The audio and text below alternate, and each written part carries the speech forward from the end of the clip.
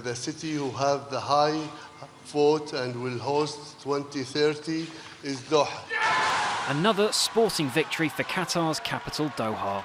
This time winning the rights to host the 2030 Asian Games, the second biggest multi-sport event after the Olympics.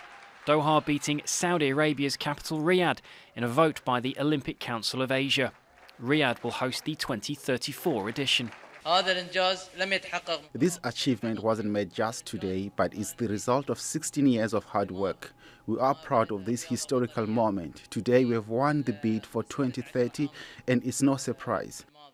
The wider context of two regional rivals going head-to-head in this vote is hard to ignore. Since 2017, Saudi Arabia, along with Bahrain, the United Arab Emirates and Egypt, has imposed a blockade on Qatar. But for both nations, there is more than political point scoring at play. With Qatar already looking beyond the Football World Cup, it will host in 2 years' time. As we know, Qatar has effectively built a nation based upon sport. So a lot of its infrastructure, a lot of its urban developments have been connected to the staging of the World Cup.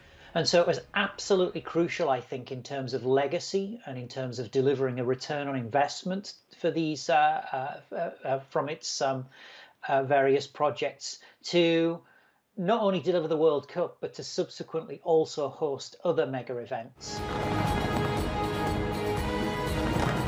In 2006, Doha held the Asian Games for the first time.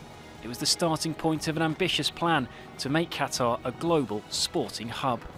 Since then, the country has hosted a series of major events, including last year's World Athletics Championships, and in 2022, the Football World Cup will be coming to Qatar.